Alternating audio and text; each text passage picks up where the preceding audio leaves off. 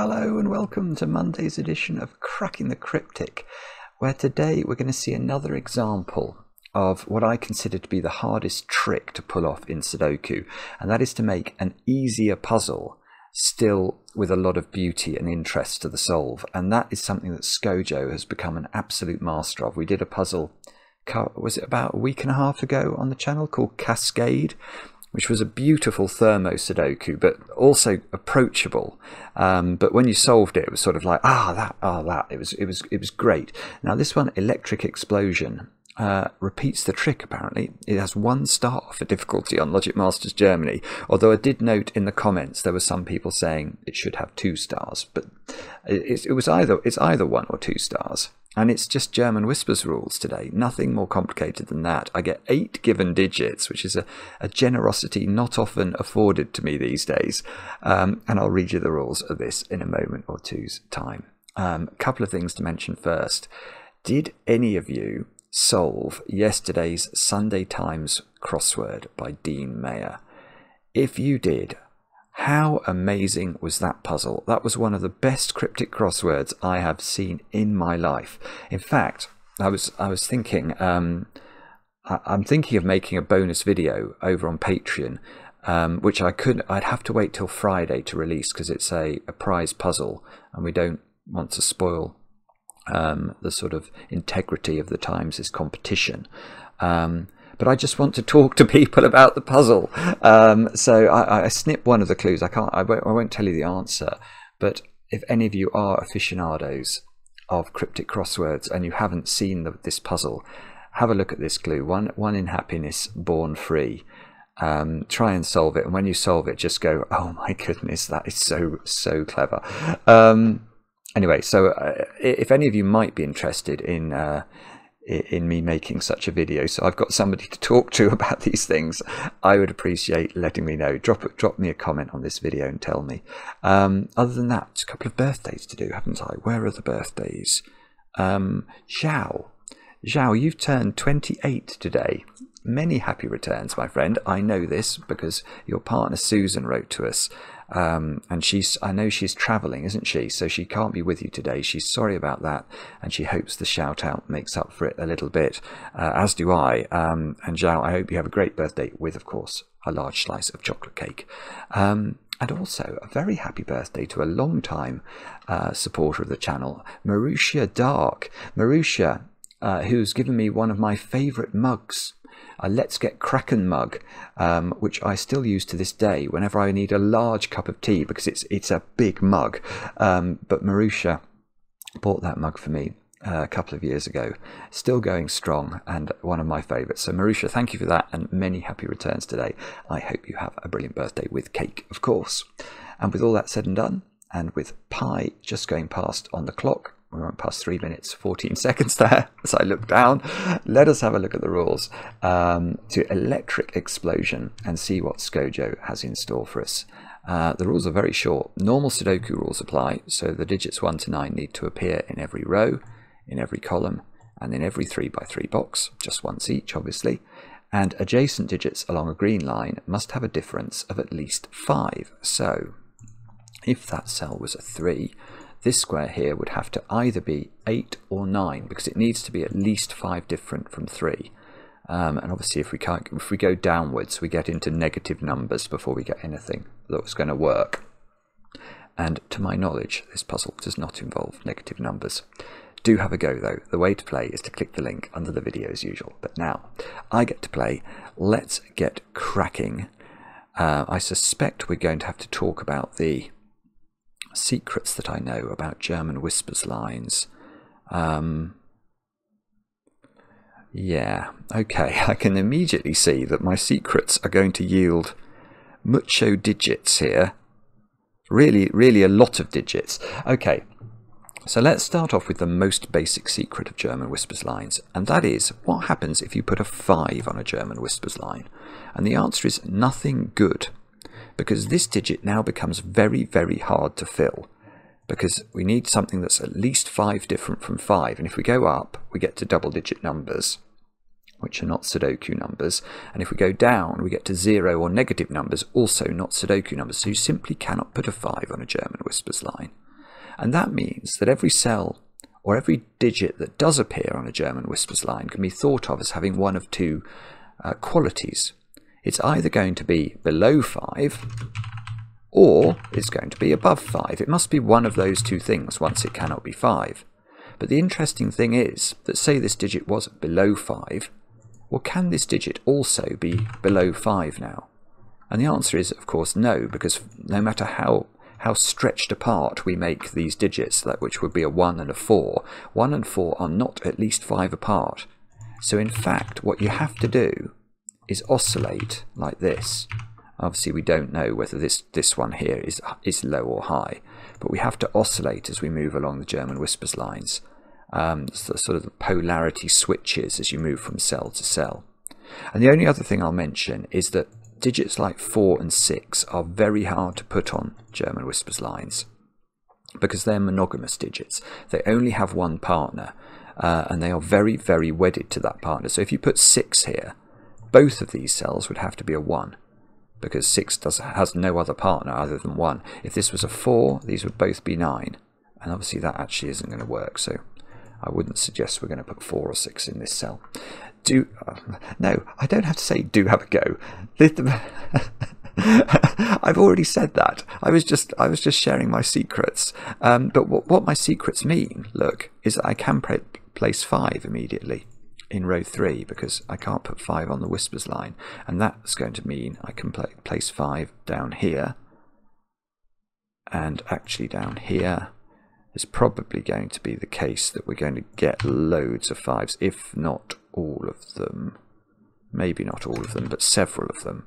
Well, actually no, we are going to get all of them, because that one, 5's in column 2, look, get there, which means I can place 5 here, which means there's now 4 5s pointing at the middle box, and whenever you have 4 of one digit pointing at a box in Sudoku, you can always place that digit as a result.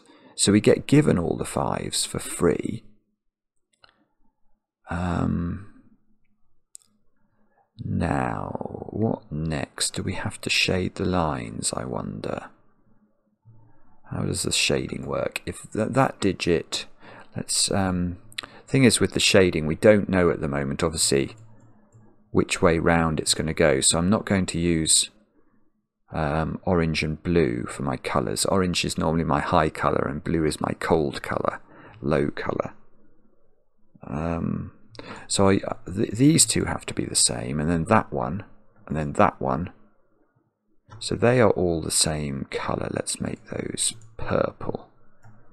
So the other colours are the other version. So let's make those grey.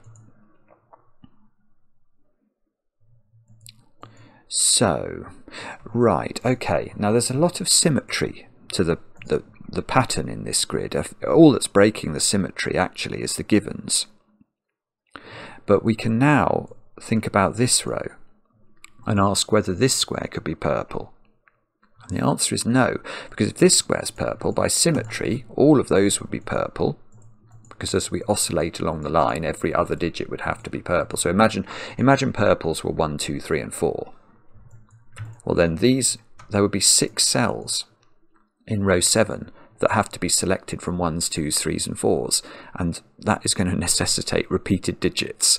So these have to not be purple, they have to be grey. Now that means that one is also grey, look, so these ones become purple.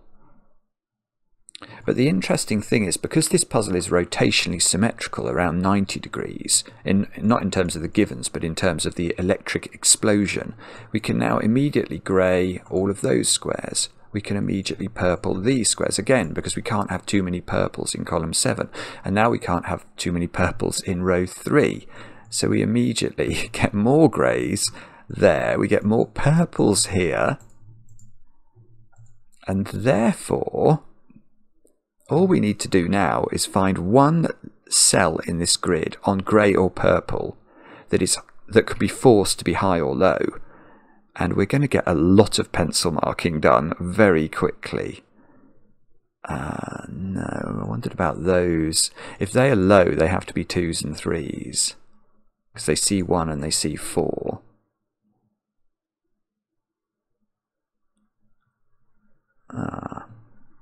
Hang on, I can't see it yet. I'm sure there's going to be...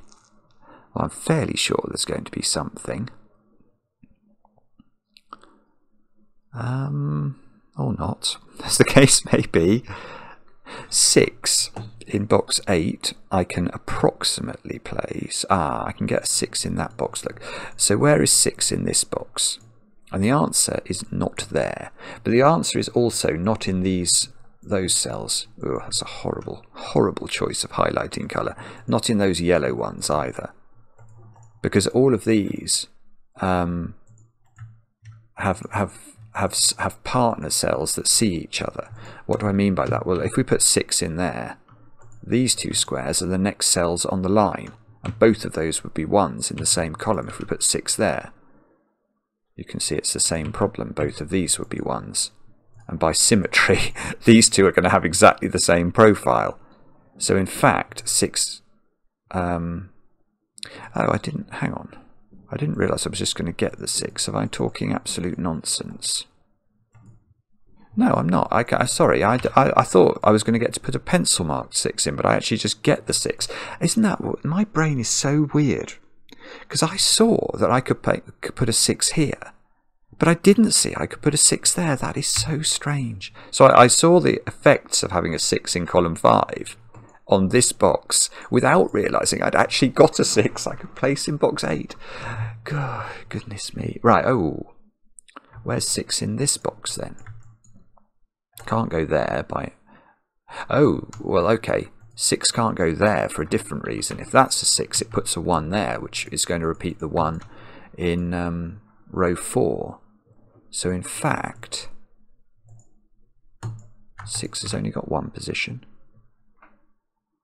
which is almost... Oh no, okay, I think we're going to get loads of 6s as well, because 6 can't go here in box 9, so 6 goes there, which places a 1 in the corner by the monogamous nature of 6. Now where does 6 go in box 3? It can't go here again. This would cause double 1, so it's got to go here. It can't go in either of those squares, so it goes there. So we're nearly going to get them all, are we? No, we are going to get them all. So all the 6s go... Ah! What on earth is going on there? All the 6s go into the grid. Okay, let's try 4s. So we've got a 4 here.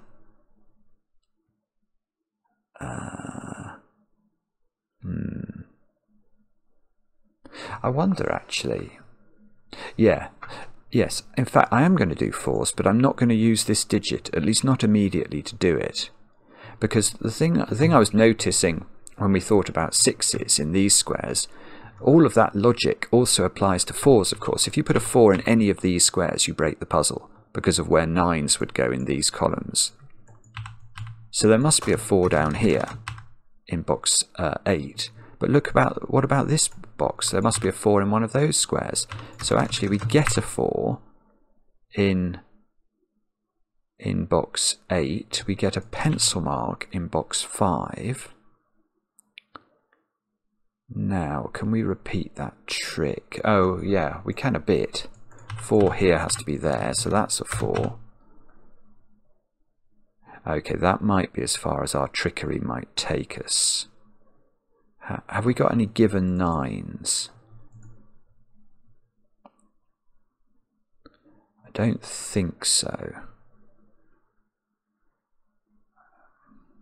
What about 4? I'm not sure. 4 over here, is that somehow restricted? Can't go there, can't go there. But 4 could be here, couldn't it? So I think 4 has 3 possibilities in box 7. Oh, sorry, no, it's better. Where's 4 in box 9? It can't go in the 2 wing cells because of Sudoku, and it can't go in these 2 squares because it would cause repeated 9s, so that's a 4. Which means that is not a 4, which... Yeah, where's 4 in column 8? It can't go here now, so that's a 4. 4 can only go with 9. So we get a 9 in the grid. That's not 4 by Sudoku. This 9 is... Well, that's going to stop 4s appearing in some positions. Well, like that one. But we could have got that that's not a 4 using the power of 4 rather than 9.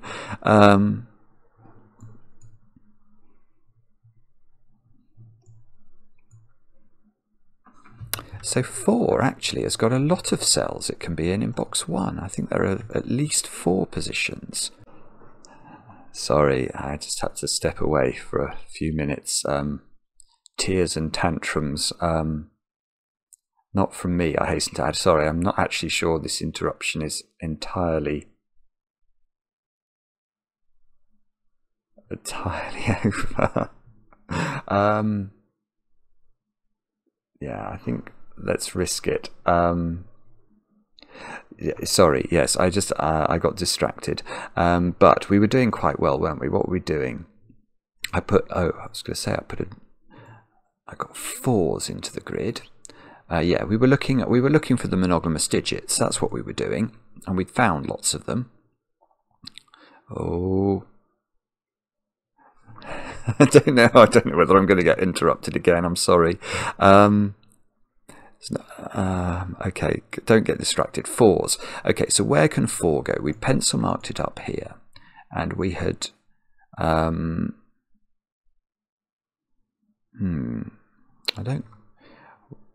yeah, we got the 9, didn't we? Oh, I don't know. Let's try something else. What could we do other than that? We have to get. Well, let's try 3s and 7s then, if 4s and 6s haven't yielded enough fruit. We've got 1 given 7, no given 3s. So 7, if it appears on a line, can only go next to 1 and 2. So that is very interesting. That is very, very interesting in that column. So there we go. There's straightforward deduction. Where is 7 in column 8? And the answer is in no places, absolutely no places that are on lines. Because if you put 7 there, this has to be a 1-2 pair, and that breaks. It obviously can't go there by Sudoku. If you put 7 there, that has to be a 1-2 pair, and that breaks because there's a 2 already in the box. So if you put 7 there, that square could be neither 1 nor 2 through a mechanism rarely used in my videos, known as Sudoku. So there is no 7 at all in this column other than there, and that is going to be perfect because now, all of a sudden by Sudoku, we've got grey. Because there's a 7 in grey up here, and once we know that there is a high digit in grey, we know all the high digits have to appear in the grey cells, and therefore all of the low digits have to appear in the purple cells. And therefore, look, we can, yeah, look, that's just actually a 6-7 pair, so that's an 8-9 pair straight away. That digit, oh, this is going to finish the puzzle, I think. I actually think this might finish the puzzle. That's got to be a 7 in its row. That's a 2-4 pair. Oops, wow, I didn't mean to do that. I wanted to eliminate 2 and 4 from these, so these have become a 1-3 pair. That can't be 4. 4 is monogamous, that would cause double 9, so that's got to be 2. This row hasn't got a 4th low digit in it, so that's got to be here, and it's got to be 4. So this digit is also 1 or 3. These digits are 7s and 8s. That means this digit is 9, this digit is 8. That means this digit, what's going on here? So this digit is low. Oh, look, no, we can keep going. We just keep filling in digits. These are not 6s. I should have probably taken more care, actually. This is low, and it's 4, therefore. But that's by column logic, counting the high digits in the column. So this is a high digit, and is it an 8 or a 9? This can't be 6 or 7. It can't be 6 for a very obvious reason. There is a 6 next to it. It can't be 7 because it's got 2 and 3 next to it on the line, and 3 and 7 are too close to one another. They're only 4 apart.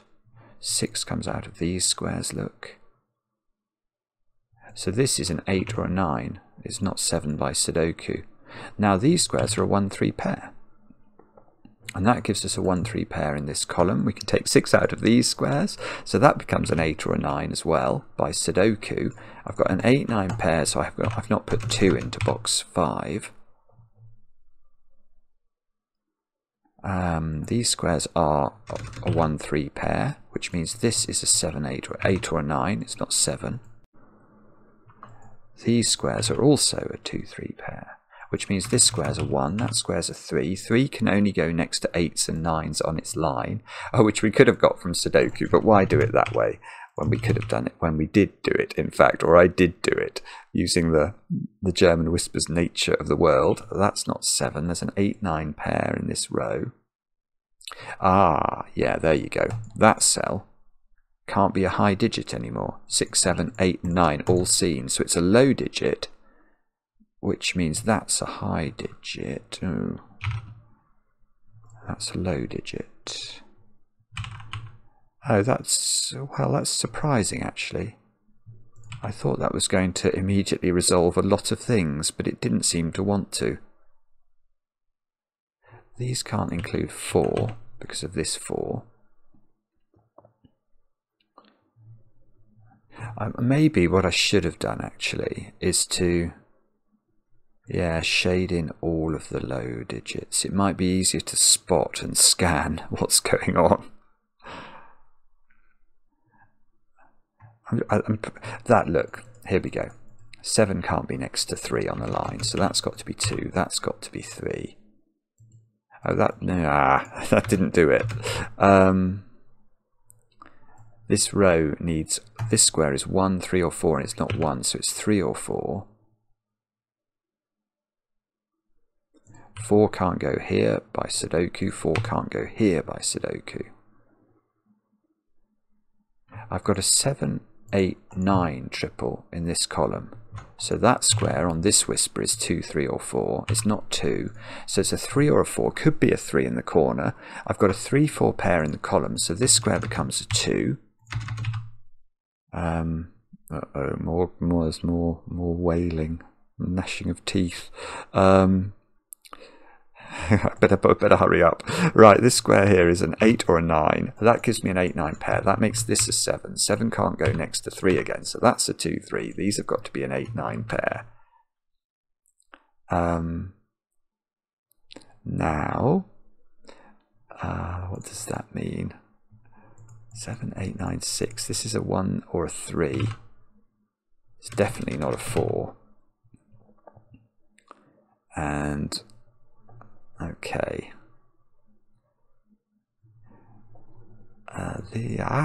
Hang on, 2 should come out of here, shouldn't it? There's a 2 in the row, so that's a 1, 3, 4 triple. So this is 7 or 8, and it's a naked single. That's 8, that's 8, that's 7. So this is 9, this is 8, this is 7. So this is 8, this is 9. This might do it now. So that's 9. That's not 9 in the corner, so that can't be 4. That gives me a 1-3 pair. It makes this 4. That gives me a... That's 3 in the corner. Oh, that's 3 in the spotlight. What's going on here? I can't put 4 into this box anymore. Maybe the 4 could be there, but if the 4 could be there, this 7's wrong. Oh dear. Well, I think I'm going to put that down to being distracted. Hang on, let's go back. Something very odd has gone on. Why did I have 4? I don't know, this doesn't look right actually, does it? 8, 7 go in there. I can see there's a 1-3 pair sitting in there. Why isn't that a 4? That looks dodgy, doesn't it? Let's go back. So what did I do? I put 1 and 3 into that square. Well, that I'm gonna claim distraction. That square, I think, absolutely could still be 4. It can't be 2. So that's 1, 3 or 4. Now, this is still a 1, 3, 4 triple. This is still a 7 or an 8. It's still an 8 there. That's 8, that's 7. That can't be next to 3, so that is 1. This is 9. This is 9. This is 8. This is 9. Has that done it? That 9 there is important because it does take 4 out of this square, which means this has to be the 4, which still gives me a 3 in the corner. That's 3 in the corner. That's 3 in the spotlight, losing its religion. Now this can be a 4, look. That seems to have to be a 2. That's a 9. That's an 8 by Sudoku. That's a 7 by Sudoku. And there must be some way we've got of oh yeah, the 8 goes here, look, the 7 goes here. That can't go next to 3, which resolves the 1s and the 3s. That's a 9, that's a 7. That's a 9, that's an 8, that's a 1, that's a 3, that's a something. The technical term for something being a 3. That's an 8, that's a 9. That's a 3, so that's an 8. And that might be correct. Yes. 1,000, what? 1,000 people have solved that already. Good grief. Scojo, you are a master. That, well, I mean, it's a brilliant puzzle, actually. It's a brilliant sort of study in what you can do with German whispers lines. And, you know, it was easy to get wrong, as I showed. Although I am claiming a bit, I got a bit distracted during the solve today for reasons I hope you can understand. Loved it though. What a beautiful puzzle. Really, really quality. And I loved the way that you could sort of shade the lines all around the grid. And the big game in town was to get the highs or the lows sorted out. Let me know in the comments how you got on. I enjoy the comments, especially when they're kind. And we'll be back later with another edition of Cracking the Cryptic.